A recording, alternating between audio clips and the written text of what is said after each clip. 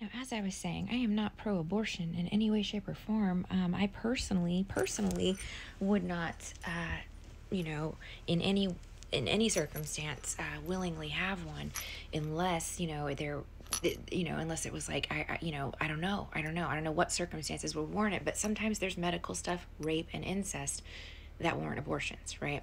Or if the person who's pregnant is 10 years old, 11 years old, that's not fair to make a child have a baby. You know what I mean? Like that. I know those cases are rare, but we need to make exceptions for those cases. We have to, you know. The other thing that I think that states should do, or should be required to do, is if they are passing these anti-abortion laws, wonderful, but they need to be handing that law in with a package explaining how they're going to be handling the surplus of babies that are going to be born.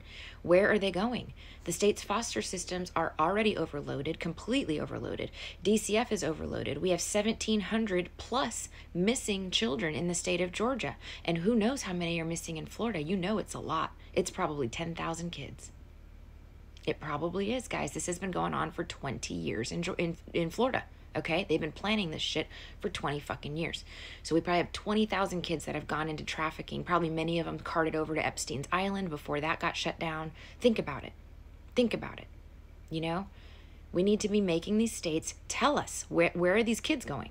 What are you going to be doing? Where's the orphanages? We need to be having these orphanages regulated heavily and monitored regularly to make sure the kids are safe. The states are not capable of handling their own foster systems. Obviously. Not all of them, but the ones who want to pass the anti-abortion laws seem to also have problems with their foster systems, you see?